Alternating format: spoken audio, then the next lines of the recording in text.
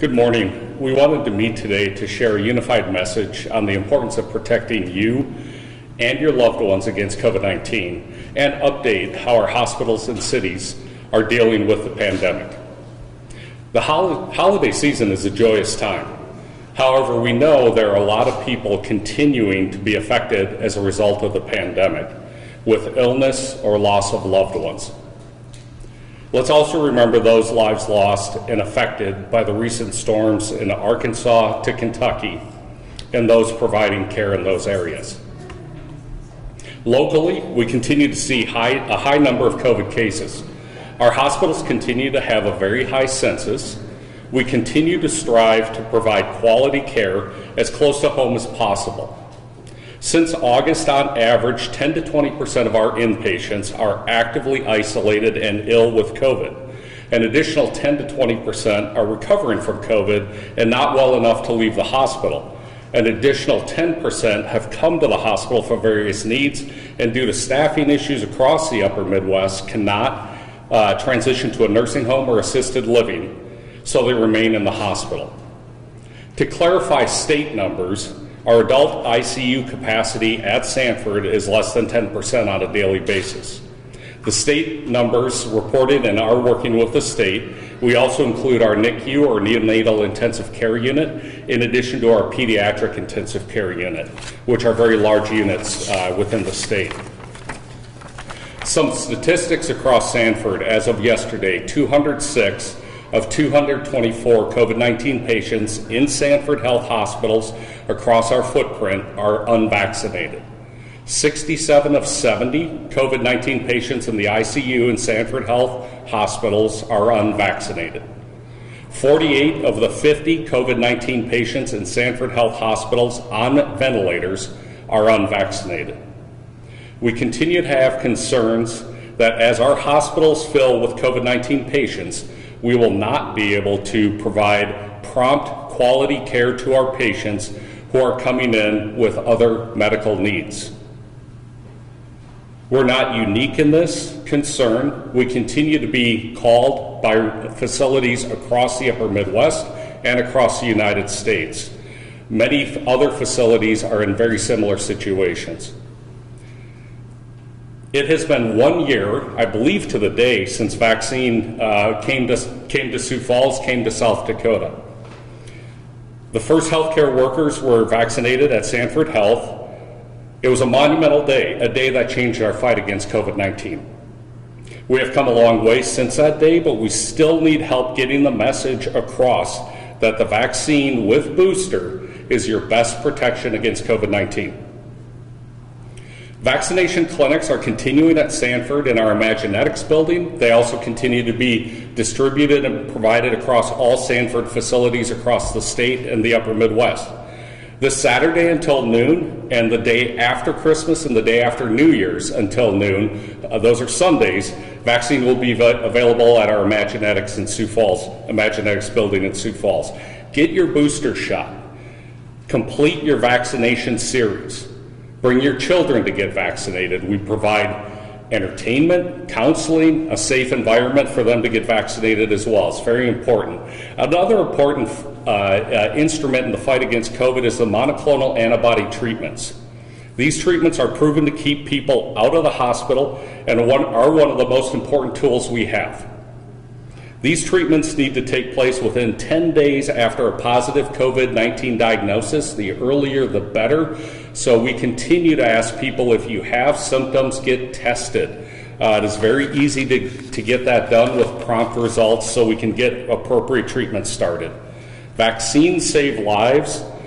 Vaccines and antibody infusions continue to be proven to keep people out of the hospital. So with that, I will turn it over to Dr. Basil with Avera Health.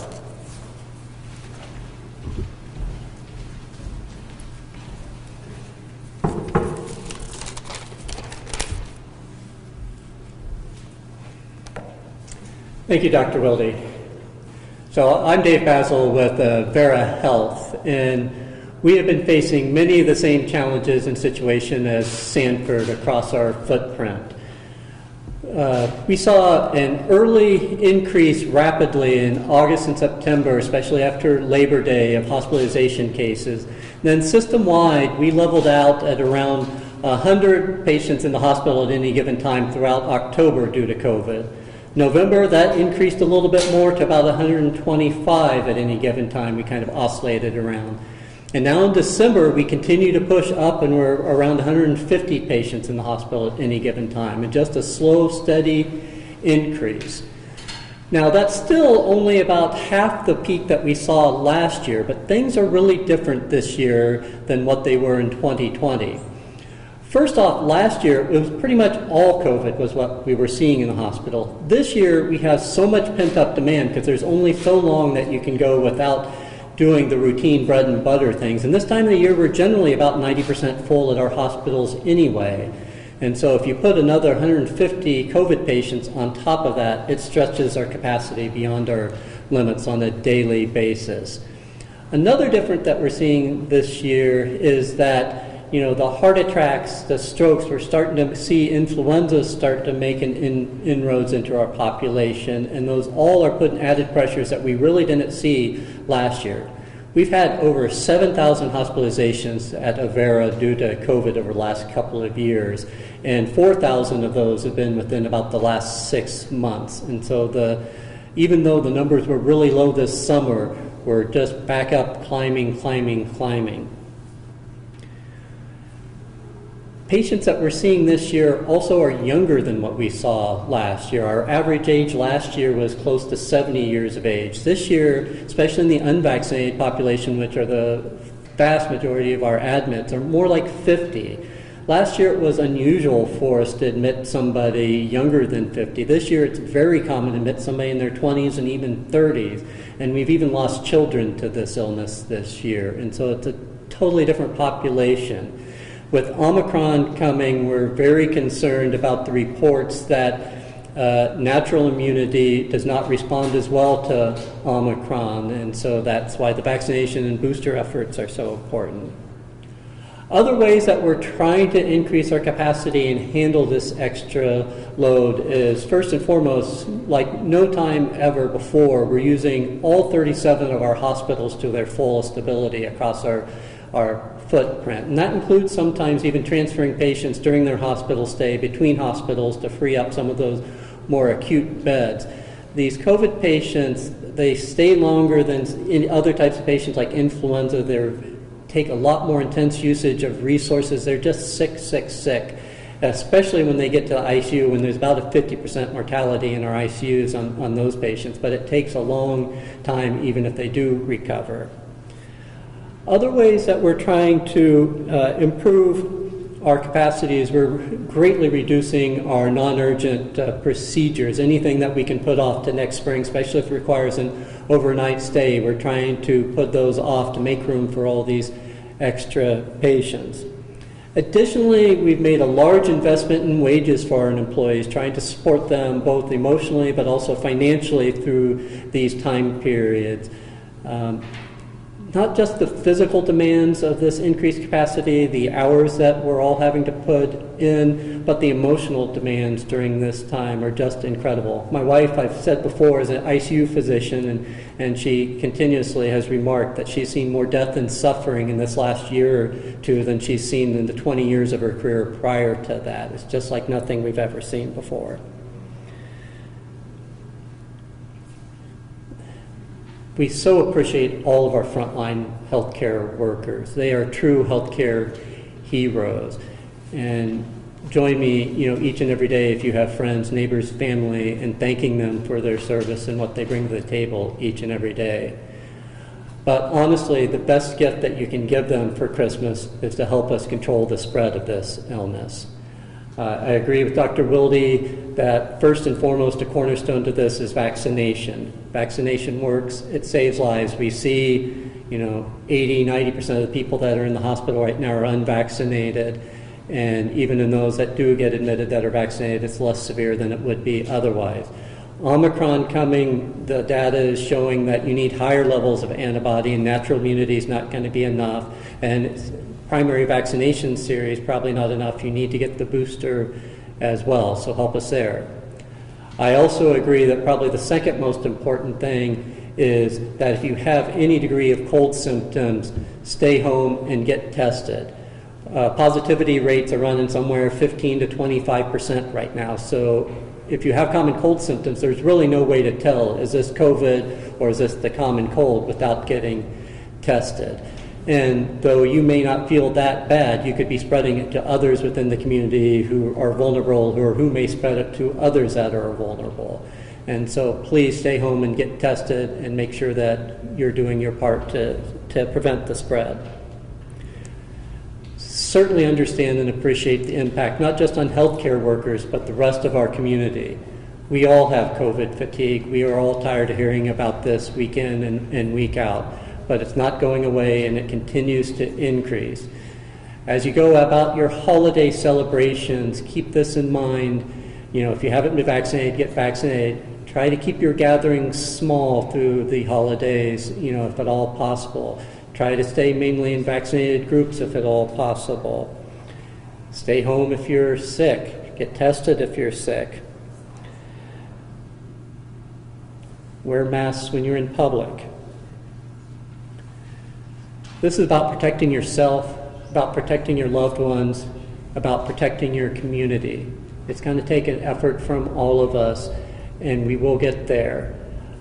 But please help us through this holiday season, and thank you so much for the efforts that you've already put in. With that, I'll turn it over to Dr. Chima with the city to talk about some vaccination statistics as well as public health. Thank you.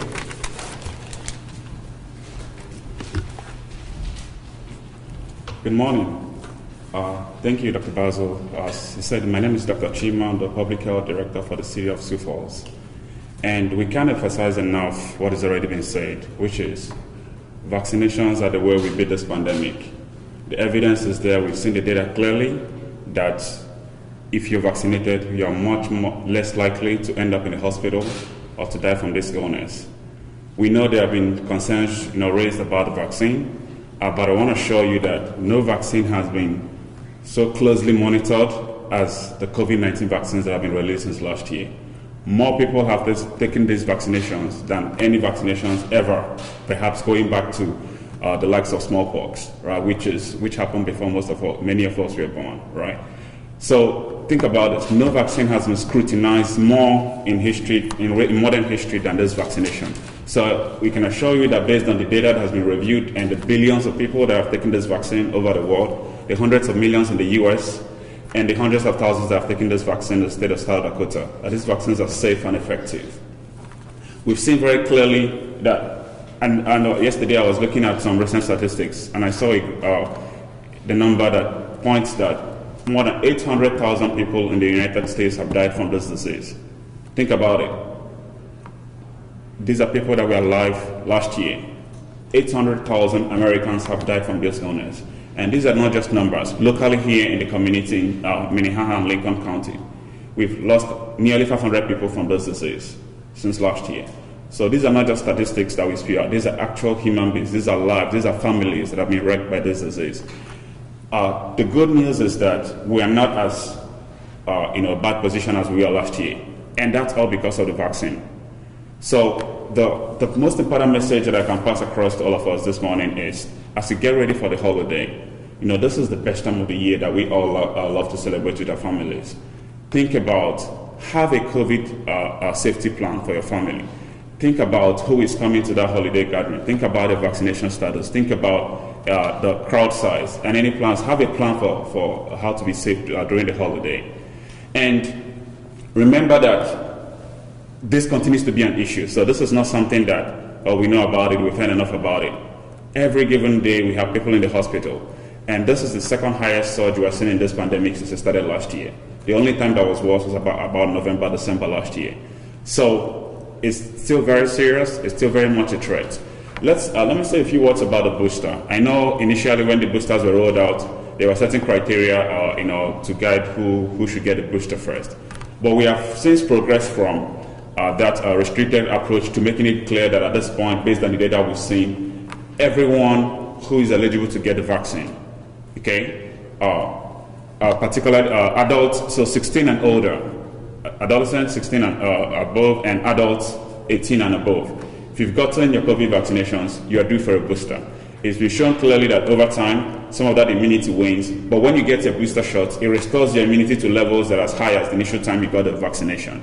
So do not think that this is something for those that are in the nursing homes or those that are aged. Everyone, every adult that has gotten, whether you got the Moderna or the Pfizer or the Janssen, you are due for a booster. If you got your Janssen or Johnson & Johnson vaccination one shot more than 2 months or more ago, you're due for a booster. If you got the 2-dose vaccination series 6 months or more ago, you're due for a booster. If you've not gotten one, please plan to get it before the holiday. It will help you protect yourself, to help protect your family, because it also decreases your risk of transmitting the disease if you get your booster. Thirdly, we'd like to talk about how easy we're trying to make it to get the vaccine, because we recognize that with the boosters being due, we don't want to start seeing lines again in clinics for people needing to get the vaccine. And that's part of why early in November we announced the Give It a Shot Sioux Falls, which is our city effort to try and make it much more easy for people to get their vaccinations. So you may have seen some of the RAB buses going around the city. And what we're doing with those is providing mobile vaccine outreaches, where we've been showing up at grocery stores like Sunshine Foods. We've been showing up at some libraries and strategic locations across the city based on our understanding of the vaccination rates locally. And we're making it easy, so we're having hours in the evening, we have on weekends, because we recognize not everyone can take off work to go get vaccinated. So look at the city website, siouxfalls.org/COVID-19. You'll see all information about the availability of those mobile clinics. But I also want to point out that we have the resources, we have the will, we're ready to do as many vaccine events as necessary to get our community vaccinated. So if you see that none of the available times or dates work for you, and you're a business or you're a big family or any entity, you have a sizable number of people who are willing to get vaccinated, please call 211 or fill out a form on our website, again, siouxfalls.org/COVID-19. And we're more than happy to work with you to schedule a date and time that works for you to get the mobile bus out to your location to get vaccines and arms. And I know that, lastly, I know there's been a lot of talk and questions about the variants. Again, there is nothing new about this. This is what viruses do. Viruses mutate. Okay, so as long as they're replicating in the wild, you're going to have new versions of the virus. Some of them more potent, some more aggressive. We saw that with the Delta variant that came out in the summer, it was much more aggressive than the previous variants that we were dealing with. So today, Delta variant remains the most predominant variant in the U.S. It's been detected in all states in the U.S. and it's the predominant variant today. The new variant that is kind of in the news right now, there's not enough evidence to know how severe or how it might change the dynamics of the pandemic. However, early data shows that it is much more transmissible. So that means if you get it, you're much more likely to give it to someone else. But also, even with a vaccination, it's more likely to spread, continue spreading than the previous variant. However, remember that the most important things we get out of the vaccine, it's really to stop people from being severely ill, going to the hospital, or dying from those diseases. So the fact that we get what some people are called breakthrough infections does not change the dynamics, does not change the fact that vaccines are how we save lives and how we keep the hospitals available for other diseases. So again, get your boosters if you've not started the series. As at today, only about 62% of our people in our community, and by community I mean the 2 counties, Lincoln and Minnehaha County, have received at least 1 dose of any of the vaccines. So there's still about 37% of the community who have not started the series. And remember that now we have vaccines available for all ages from 5 and above. So please get vaccinated, get your children vaccinated. If you've already started the series, get your boosters, and know that we have the resources and the will to make it easy to get the vaccines. So with that, we'll open the floor for questions. But again, remember that COVID remains a threat in our community. Have your plans for how to stay safe during the holiday season. Thank you.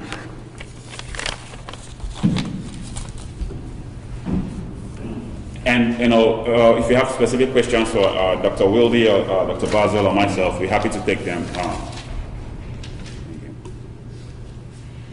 With the vaccinations, what sort of is the goal for you guys with vaccinations? I know before they kind of became out, you talked about herd immunity a lot. What sort of, where are we at with that? What's the goal for vaccinations? That's a good question, right? And personally, you will not, we don't pay a lot of attention or emphasis on that concept of herd immunity. And the reason being that we should think about it, still think about this in comparison to really understand what's going on compared to any other illness that we're used to, right? Think about the flu. The flu is probably one that we can relate most to.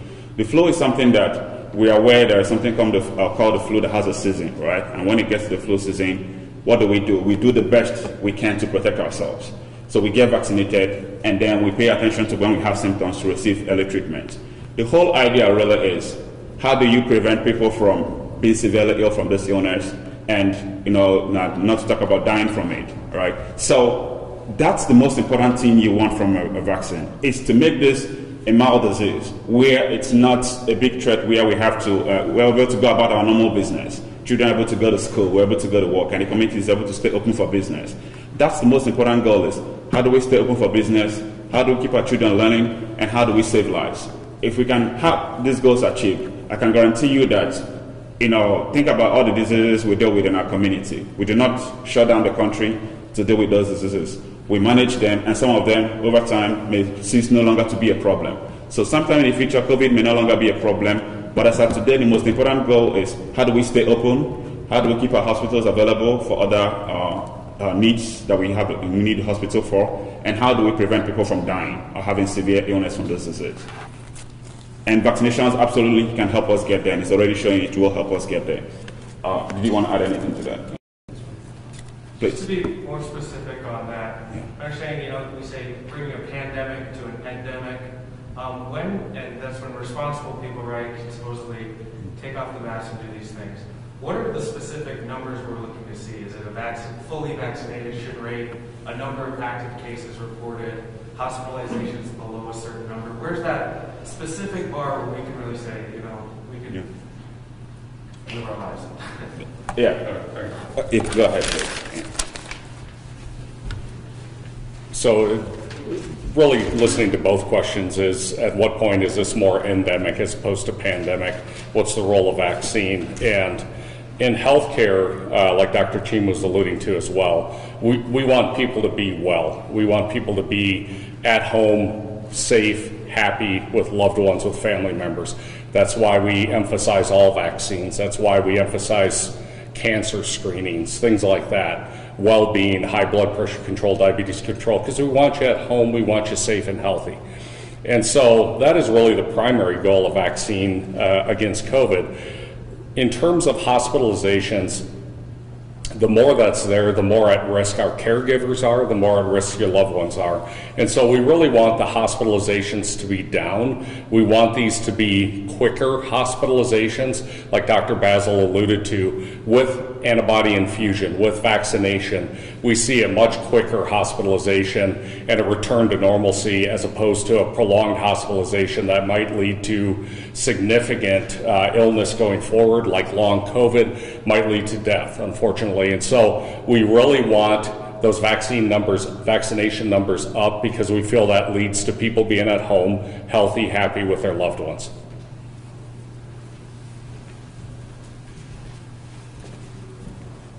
So in answer to the question of what's it going to take to get the numbers to start going back down and turn this into more of an endemic rather than a pandemic situation where we can get on to your lives, one way of looking at that is by the reproduction number or the spread rate. The spread rate right now is only about 1.1 across our footprint. That means for about every 10 individuals that get COVID, they pass it to 11 other individuals. And that's why those numbers just slowly keep going up.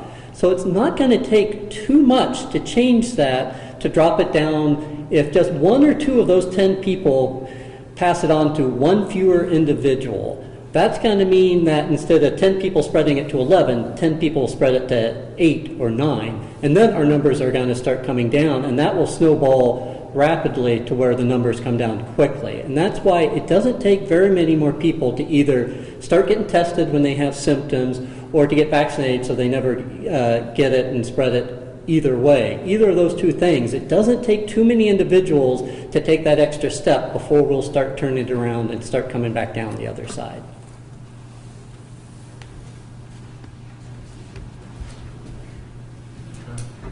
So yesterday we had the largest number of hospitalizations in South Dakota since December of last year. Do you anticipate we're going to see more of that trend, and what factors do you think might be contributing to that? Sure. So the question is the number of cases, active hospitalizations per the state health department data were the highest since last year at this time. And what do we anticipate going forward? And the answer to that would be really kind of what we just talked about, and it's what Dr. Basil alluded to as well. If we get that number that if you have a case, how many people you spread it to, if we get that number turned around and we're really close to doing that, I think we will reach a point where the numbers come down fairly dramatically. Now, the virus in itself, as we alluded to earlier, the Omicron variant, we were dealing predominantly with the Delta variant right now. That continues to be an unknown, but we do have a lot of confidence in the vaccine and booster generated immunity and the monoclonal antibodies. So even right now, variants aside, if people work on the vaccine, getting boosted, and the antibody infusions, we can turn those numbers around pretty quickly. But it takes effort. It takes people willing to know that, geez, I feel a little different. You know, it's probably nothing. Those are people we're really encouraged to get tested because you just don't know. I personally don't know, and probably speaking for these gentlemen as well. We just don't know if that's COVID or not. Get tested, stay home, stay safe. Call, get tested, make sure that's not COVID so you're not spreading it to someone else. With the antibody treatment, is there like a certain group of people that you're focusing more on with that treatment, or that you give it to first, or how does that work? So the antibody treatments, what groups are we focusing on? So those are indicated for the emergency use authorization for certain populations, and we certainly follow that emergency use authorization. It's also indicated for those at high risk who have been exposed. We're really trying to focus on those that have active COVID and are at the highest risk, but we really want anyone within that emergency use authorization to look toward that. In this area, compared to other areas that we see across the United States, we have good capacity and are so pleased with our staff, so inspired by our staff, how we can staff these outpatient infusion areas literally 7 days a week so we can get those people that are positive infused as quickly as possible. And we have been able to stand those facilities up and do a nice job of getting people in and not delaying that care. Unfortunately, have been seeing that across the country just a little bit. So really anyone that fits within the emergency use authorization criteria, and we go through that screening with you when you're positive to make sure we get that antibody infusion in as soon as possible. Another couple of comments about the monoclonal antibodies is that, so there's several different monoclonal antibodies out there. There's even a new one, EvaShield, that can be used prophylactically for immunocompromised individuals, say active cancer or transplant patients, that kind of helps protect them for up to 6 months. There's also, you'll probably be hearing about oral antivirals that are coming on the market that can help with this. But the bottom line is these are modest improvements. They are certainly helpful, but they're not as helpful as prevention with a vaccine. We see a lot of individuals coming into the hospital and think that we have a magic bullet that if they do get sick, that we can give them an antiviral monoclonal and really turn things around. These are, 30% effective, 40% effective. Much better is a 90% effective vaccine that's going to keep you from ever getting the illness before. So we do have more tools in our toolbox than we had a year ago, but nowhere near do we have a magic bullet, say, like for penicillin for strep throat. They're just not that good. In general terms, how concerned should people be right now in comparison to, I guess, where we were when things were kind of at their peak and people were really concerned about what's going on?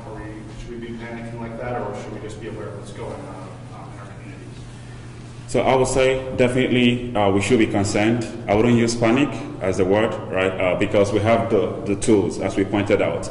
If it was last year, well, we were helpless, right? So, but this year we have the tools. And I particularly want to have a message focused on parents who have young children, because we know that a lot of parents who themselves are vaccinated, have the feeling that, oh, well, it's a child, children are not as affected as adults, so I'm not going to worry about vaccinating my children. But if you pay attention to the numbers, you'll see that we're having a lot of young people who have severe illness from COVID. Some continue to suffer from long COVID, and they have problems with learning and staying in school when they have long COVID. We also have a lot of young people. We have people in their 20s who have died in the state of South Dakota, some as recent as last week or last 2 weeks from COVID. So this is not a disease of adults only. This affects children severely. So if you have a child that is 5 years and above, like myself, I was very grateful when there was a vaccine for children, because it just means my youngest just got eligible, and we're able to get him to get vaccinated as quickly as he became eligible. So I encourage you, parents that have school-age children, please take advantage of this new approval for young children. Get your children vaccinated. And again, back to your question about should we be concerned, I would say absolutely we should be very concerned. If you look at the numbers, the number of people in the hospital continues to be high. The transmission rate continues to be high. We need to be very careful going to the holiday to see that everyone that goes into the holiday emerges safely and healthy and happy into the new year. So please, but again, we have the right tools. Be mindful when you plan for your holiday trips and your holiday gatherings. Get vaccinated, and when in a crowd, like a grocery store or in a public setting, please wear your mask. That will also help reduce the community transmission. Thank you. Yeah, so it's clear, the message is clear, just to get vaccinated is the best way to get done with this thing. Yet the message seems to be the same as far as the way in which we're encouraging. Is there a new tactic for trying to get people who previously just still aren't interested? Like, is there a new message we're trying to approach them? Right. So how do we talk to individuals to encourage and increase the rates of vaccination? I kind of look at it just like quitting smoking or something else. You never know when an individual is going to be receptive to that idea, and you've got to kind of keep understanding where they're at, what their concerns are, trying to address their concerns, trying to fight the misinformation that's out there. Sometimes that involves telling the stories. We certainly have had individuals that have been unvaccinated, been hospitalized, that have been telling their stories. That's often very powerful to get those personal experiences out there, and the regrets in some of those individuals that have been hospitalized that were unvaccinated. That's certainly very powerful. We've actually seen an increase in rates with Omicron. People are recognizing that this is changing the ballgame quite a bit, and that you've got to get those antibody levels up higher. I think that's also going to help with the understanding there's a lot of individuals up there that felt that they were protected by natural immunity, and I think with the report coming out now that natural immunity is not enough, especially for Omicron, that's upping the increase in those individuals saying, well, we thought this pandemic was about over and I could get by without getting vaccinated. It looks like that's not going to be the case, so I better, bite the bullet and go ahead and get vaccinated. So all of those sorts of things, you keep working on increasing that, and we're making progress. And like I said earlier, it's not going to take too many more individuals to get vaccinated or to get tested that previously weren't getting tested. This isn't an overwhelming number of individuals that we have to get something different on. A very small change is going to change the trajectory of this illness.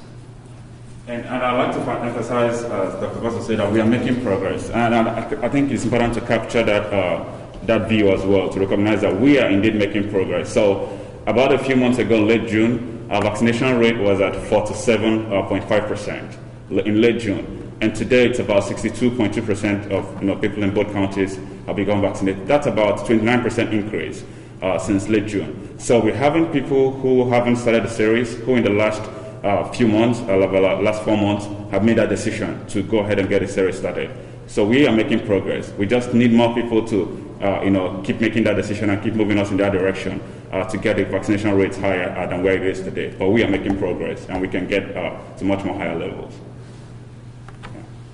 And there are other places in the country that are starting to get to the levels that they are needing to have vaccine mandates. Are we anywhere near that? And if we are there any talks about happening? So the question, to repeat the question is, are we near a level where we're going to need mandates to get vaccination? Is that a question? Yeah. And so to be clear about, so the word mandate is something that gets used a lot in this pandemic, right? Whether it's shutdown, whether it's mask, whether it's vaccine. And I think it's important to pay attention to the real goal here. The real goal here is how do we get majority of people in our community understand the need for this and why we need to take certain action. So rather focus on the goal, which is how do we get more people vaccinated. There are so many ways to get to that goal. Obviously, mandates is one tool that some places might choose to use. But here, I think we will think about pragmatic solutions, right? It's really about getting people to understand what is at stake, which I think, health system partners, the city and different agencies in the community have been doing a good job at trying to get that message across. Because there's nothing more powerful than when people buy in and recognize why they have to do something than when they feel they're being coerced to do that. So I think it's important to stay focused on the goal, which is how do we get our community to understand we're in this together and we can all be better when we beat this disease. Question for both health systems. When we were kind of more towards our peak of this whole thing, there was a lot of concern about our rural satellite clinics and that kind of thing, having enough workers and beds in their systems. Are we seeing that now? How are those rural health systems, those rural satellite locations doing anyway? Yeah, so the question is really around rural facilities, basically outside of Sioux Falls, how they're doing from a staffing care standpoint. They have been incredible partners, caring for the people of the upper Midwest of South Dakota throughout the pandemic. We've all been in this together. We communicate several times daily. We've been sharing best practices back and forth. They're in very unique situations, and we're all learning from each other. There's been inspiring stories from staff out there. They're available 24/7. The care they're providing, really amazing work that's being done. They also have been working incredibly hard while they don't have the population necessarily to draw from to get all the staff. They've been increasing rates, providing inspiration, providing wellness, well-being programs like all of us have to keep that staff energized, engaged, and safe so we can provide that care to people as close to home as possible. It continues to be challenging, and that's frankly one of the reasons why we're here today, is really to value everyone in healthcare that's trying to get the job done and get people taken care of as safe to home as possible. So nothing but appreciation for really anyone in healthcare. And there's some unique struggles out there, but there's really some amazing people facing those challenges.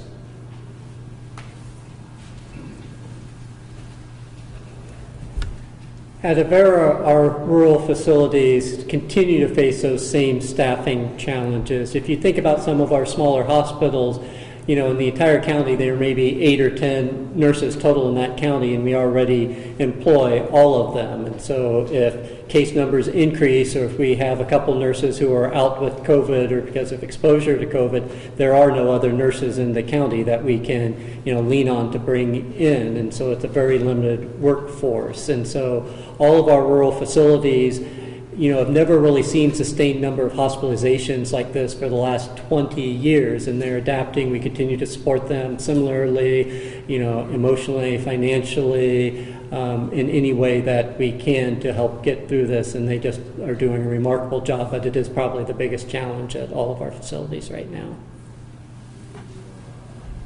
You alluded to it a little bit earlier, but where are the healthcare systems right now in terms of like elective surgeries and being postponed or held off?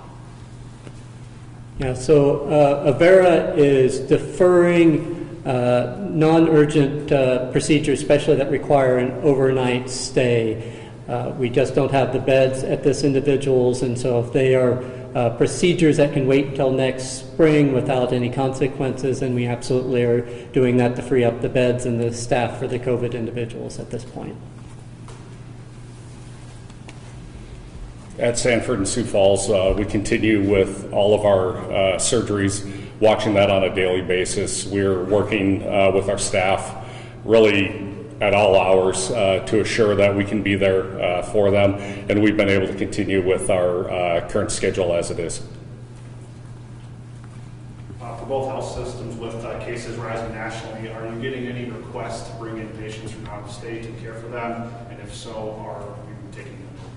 So the question is around Are we receiving requests from around other facilities we typically don't? I'm adding some words here, but we typically don't hear from to accept patients, and we are.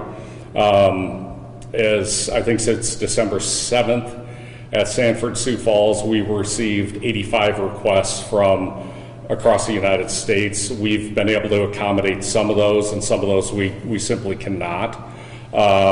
And they are coming from all over, and it is for care, whether it's COVID or not. About half of those have been COVID related. As you look across the United States and go on the CDC website, you can see where COVID is a little higher right now versus not, but it tends to move around, and facilities just continue to be challenged, and we're all working together to try to accommodate that care as close to home as possible. I have a question for both health systems.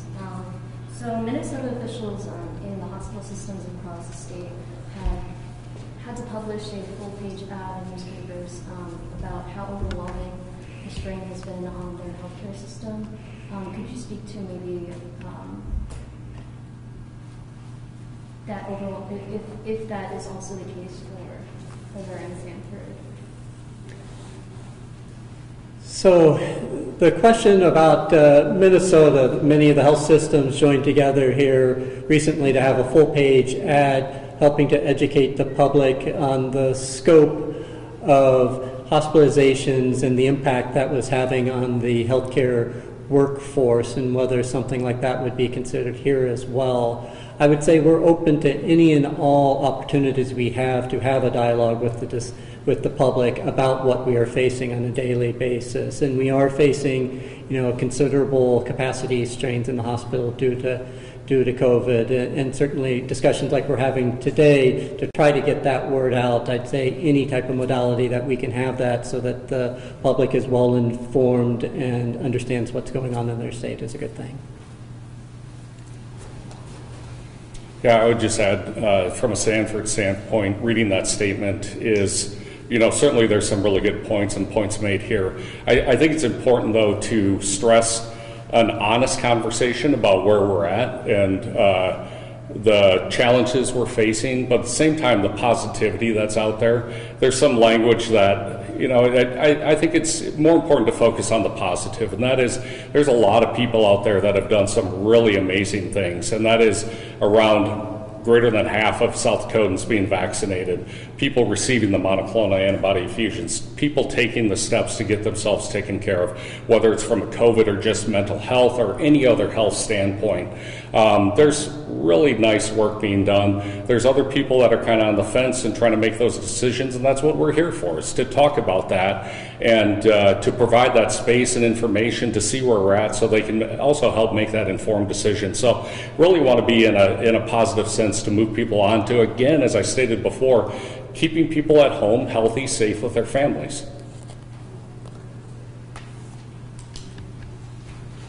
When it comes to masks, is the message just in public where you're not sure of people's vaccination status, or what sort of is the message for masking? So the question is, what is the current message for masking? And the point remains, we still have a high transmission rate in Lincoln and Minnehaha County. And the guideline from the CDC remains that, when we have a substantial or high transmission rate, it is strongly recommended, generally advisable to wear a mask in a crowded setting. And that, particularly if you're indoors, right? It's a different thing if you're out in the park where there's a lot of natural flowing fresh air, right? But anytime you're in a crowded setting, whether it's a religious congregation, whether it's a grocery store, whether it's a big family gathering, right? The chance that one person in that gathering is infected is just there, right? Because the community transmission is very high. So what masking does really is to reduce the likelihood that if one person in a crowd is infected, that it doesn't become, a super spreader event. So think about it from that way. Again, go back to, let's stop thinking about mandates and no mandates. Think about what can we do to save lives? What can we do to stay safe this holiday? So when we talk about having a holiday, if an emergency is coming, right? When the snow was coming, when the snowstorm was coming, you have your emergency plan, right? How am I going to navigate? Do I need to take off work? What's the plan? How do I stay safe through the day? The same thing. Think about the holiday. How do we stay safe? If you have family coming over, do you know their status? Do people need to get tested? Do we need to have plans for masks when we're indoors? Or should we have the event outdoors if the weather permits, right? The same. So the message is, when you're in a crowded place indoors, okay, consider wearing a mask. It helps to reduce the transmission.